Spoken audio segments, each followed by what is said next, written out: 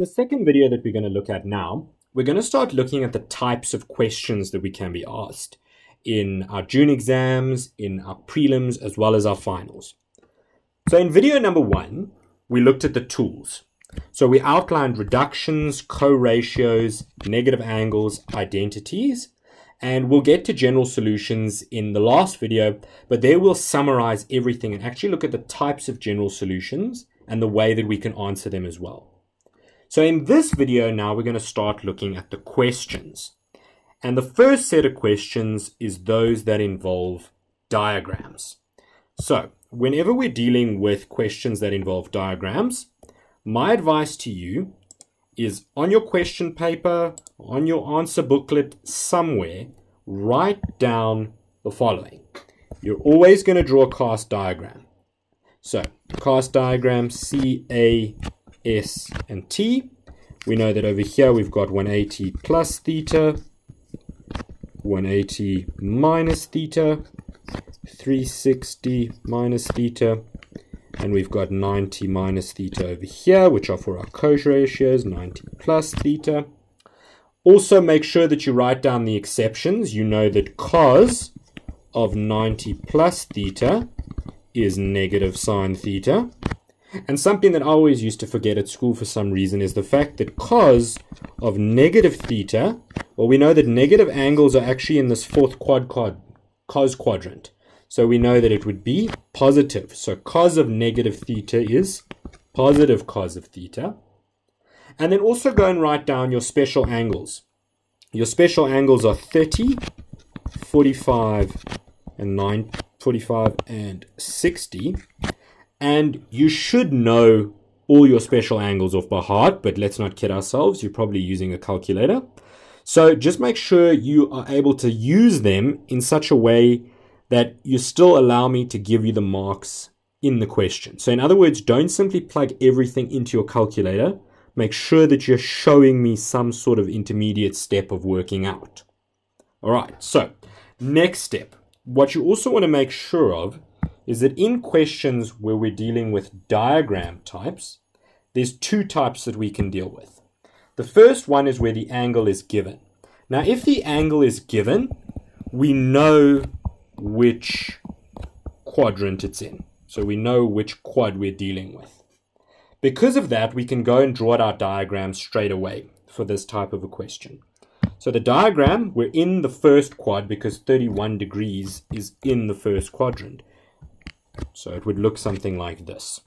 So we've got our diagram. Remember, we always draw a right angle triangle back down to the x-axis like that. So I don't want you ever to draw a diagram where we've got the triangle in the opposite direction. Don't do that. Then we know that we've got a 31 degree angle over there. And if I give you something like sine of 31 equals the square root of t, we know that it's always over 1. So sine is opposite over hypotenuse. So the opposite side will be root t. The hypotenuse will be 1. There's our opposite. There's our hypotenuse. Then we simply go and use Pythagoras, and I'm not going to write that all out for you, but what you should get once you've used Pythagoras properly is that our adjacent side becomes 1 minus t, the square root of 1 minus t.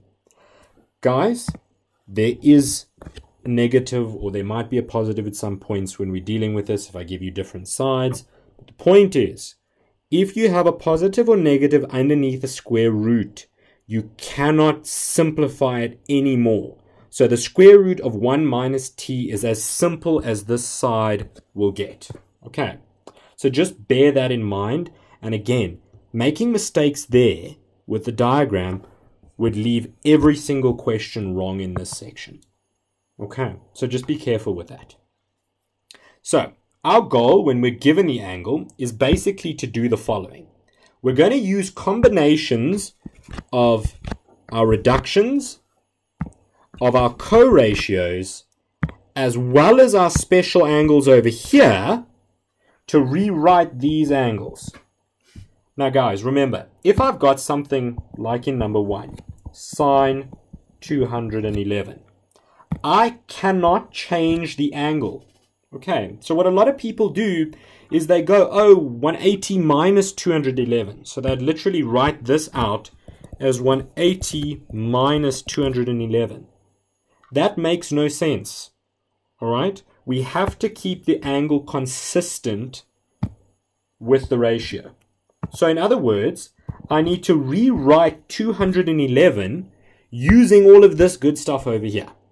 So you should be able to see straight away, because the first one's very easy, is that 211 is actually 180 plus 31. Do you see how I've used the angle over here, that 31 degrees, and I've used a combination over here, this combination over here, to get 211. So when I write this out as sine of 180 plus 31, I'm not changing the angle. 180 plus 31 and 211 are the exact same thing. So I haven't changed my ratio in any way. Then I can go and use my reduction. I know 180 plus 31 is in this quadrant over here, where only tan is positive. So this would become minus sine of 31 degrees, which would then be minus the square root of t, because sine of 31 is the square root of t. So that's the first one, nice and easy. The second one is sine of 62 degrees. Now for some of you it will be fairly obvious what I've done here. For others it won't. So when you're stuck like this in an exam, you start to break the question down bit by bit so that you can answer it. We're going to start off by then looking at our reductions. So go ahead, take out your calculator, and when you've got your calculator out, we're going to do the following. So your calculator's out, and you're basically going to be testing it for yourself. So go and check 180 minus 31, no. What we're doing is we're using combinations of this stuff over here to figure out where that 62 comes from. Now you may look at it and think, oh, okay, do you know what? Maybe 90 minus 31 will give us our number. No, it gives us 59. Okay, so again, maybe you think maybe it's a part of a special angle. So we'll go 30 plus 31. Maybe that'll give us our angle. No, that gives us 61. But look at number 3. Maybe that'll help us later on. Maybe we can go, what else could we do? Maybe 45 plus 31. In every case here, I'm using combinations to get my angle. I'm not getting anything. Then you move to your identities. So try 31 times 2. Do you see we get 62? Now you may have seen that very quickly, but if you haven't, it's important to be able to use your calculator and run through combinations of everything over here and everything over here to get whatever's inside that angle over there. So sine 62, we've now proved it is going to be sine of 2 times 31. And we know that that's a sine double angle. You should know your double angle, which is 2 sine of 31 times cos of 31. We use our diagram, so it's going to be 2 sine 31 is root t. Cos of 31 from our diagram is going to be 1 minus root t time over 1. So we're going to get 1 minus root t. And there's your answer. You can simplify a little bit more if you wanted to and get an answer that looked a little bit like this. But again, I wouldn't say that's absolutely necessary unless the question explicitly says, prove that sine 62 equals this thing over here. Okay. Number 3, sine 61. Now often number 3 will tend to be the more difficult one because you're not going to see it straight away. So again, your calculator's out and you're looking for combinations of any of these over here, any of these and these over here that would give you 61. And we did it in the previous question. We figured out that basically 30 plus 31 is 61. So I could rewrite this over here as sine 31 plus 30. Now that's a compound angle. So I can use my compound angle formula and get sine 31 times cos of 30 plus sine 30 cos 31. Substitute in my answers. I know that sine 31 is root t, cos of 30 is root 3 over 2, plus sine of 30 is a half, and cos of 31 is root t minus 1, or 1 minus t, I should write it, 1 minus t. And so that then is root t times root 3 plus root 1 minus t all over 2. You go ahead and look at how I did the algebra, and we can actually group these two under the same root or the same radical. And so my final answer there could actually be the square root of 3t plus the square root of 1 minus t all over 2. So that's type 1 of the diagram questions where the angle is given. Now let's go and have a look at type 2. So the type 2 diagram questions is when the angle is not given. Now if that's the case, the question that you have to start off by asking yourself is, which quadrant are we dealing with? So which quadrant are we in? My advice to you, go and draw out the quadrant again. So we have got cos or root 5 cos of theta equal to p. Let's get the ratio by itself. Always get the ratio by itself. So that would give us cos theta, now the ratio is by itself.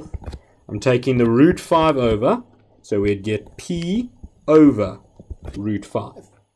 This is the adjacent, this is the hypotenuse. Okay.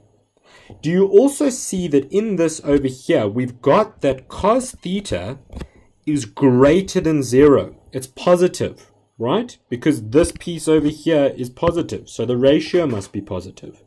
So go and mark it off for yourself. C-A-S-T.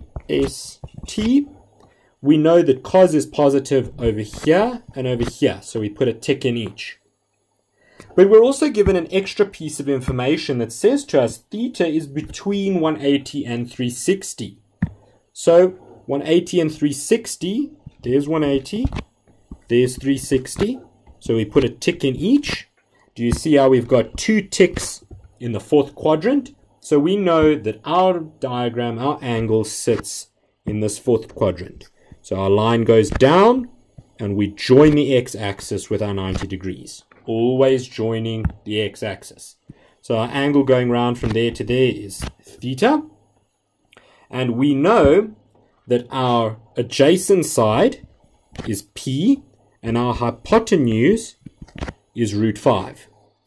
So we can go ahead then and do a bit of Pythagoras, and we're going to get that our opposite side, oops, that's our adjacent there, our opposite side is going to be 5 minus p squared. But remember, guys, we're dealing with the negative y-axis. So if that's the case, and we're dealing with the negative y-axis, this entire piece has to be negative. So in other words, our opposite side is minus 5 minus p squared. Don't forget things like that. Always look at which part of the axis you're dealing with so that you don't get negative answers that are incorrect. Okay, so now that we've got that, the question says, determine an expression in terms of p for number 1, which is tan theta. So the first one is easy. Go to your diagram.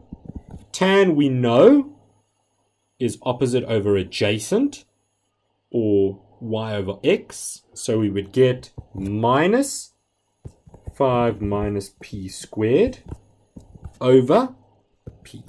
And there's your answer for tan. Nice and easy. Second one, we've got cos of 2 theta. Cos of 2 theta, but we are dealing with theta, a single angle. So we have to reduce this. So we reduce it and we get cos of 2 theta. And in this particular case, what I want you to think of is which one would be the easiest to use. So we know we can either use any one of these. We know that cos 2 theta can either be cos squared theta minus sine squared theta. It can be 2 cos squared theta minus 1, or it can be 1 minus 2 sine squared theta. Which one would I want to use? Well, if I use this one, I'm going to have to use this and this. Becomes a little bit messy. Whereas if I use the second one, this one over here, well, I've actually kind of got an answer for that already. I've got that cos theta is p over 5, so all I'd have to do is square it, multiply it by 2, and then minus 1, using that middle one over here. So I would suggest you doing that. So changing this to 2 cos squared theta minus 1, which would then be 2 times p over root 5 all squared minus 1, which would be 2p squared over 5 minus 1. Guys, you would get this answer by using any one of these three over here. Again, I chose this one because I already had cos theta. And so to avoid maybe making a mistake if I'd done something wrong in my diagram, or to avoid having to use a lot of algebra, I picked the one that I saw was easiest. Again, this will come to you the more you practice.